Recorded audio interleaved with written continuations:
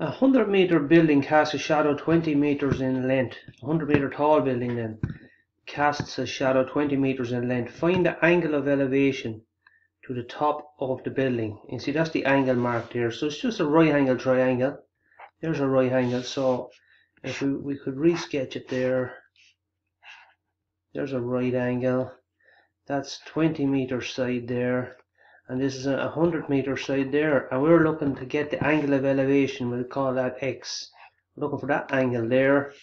So this is a right angle triangle, and that side there is the opposite side to angle x, and this side here is the adjacent. So we need a trig ratio, sine, cos or tan, that works with both the opposite and the adjacent.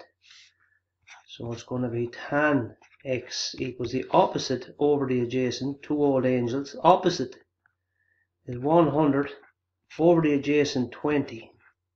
So tan x, dividing 20 in above and below, we get tan x equals 5.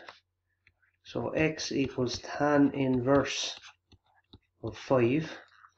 So now we go to the calculator. Shift tan brings up tan inverse. Stick in a 5, close the bracket, press equals, and I get x equals 78.69, and I get a 0 after that. So if I round the two decimal places, it's going to be 78.69 degrees.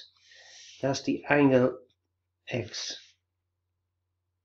and that's the angle of elevation required.